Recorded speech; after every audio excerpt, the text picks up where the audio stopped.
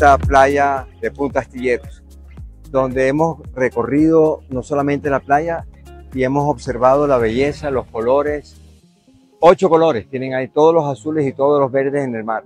Vamos a tener todo un gran plan de trabajo para que podamos tener todos los servicios y todo el apoyo que requiere un turismo de una calidad diferente. Este es un turismo más de contemplación, de observación de las playas, es un turismo ecológico, es un turismo que también nos interesa, gente de mayor edad, pero que también viene a disfrutar, a descansar.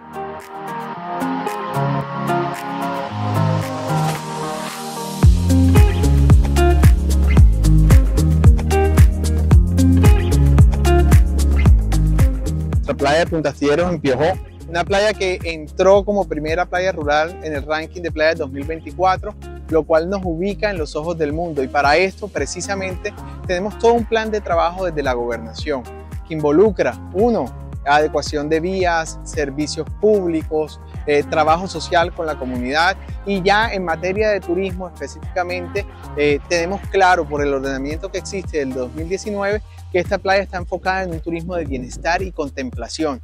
¿Eso qué significa? Que esta es una playa tranquila, una playa donde la gente viene a conectarse con la naturaleza, con el ser, con ellos mismos, y finalmente todas las actividades que deben hacerse y realizarse en esta playa van en esa línea.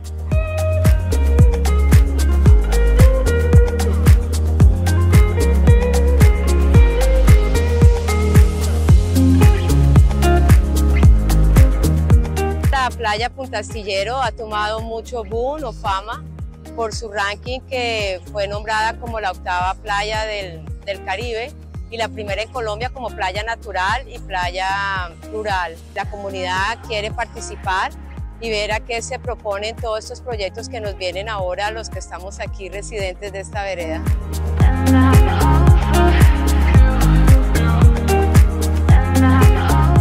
Son las playas que mantienen su entorno natural. La calidad del agua es óptima, no hay descargas pluviales. La calidad de la arena, tiene una arena limpia 100%, y con el trabajo que se está haciendo a través de la gobernación de limpieza de playas nos va a ayudar a atraer un turismo mayor y a mantener los entornos naturales.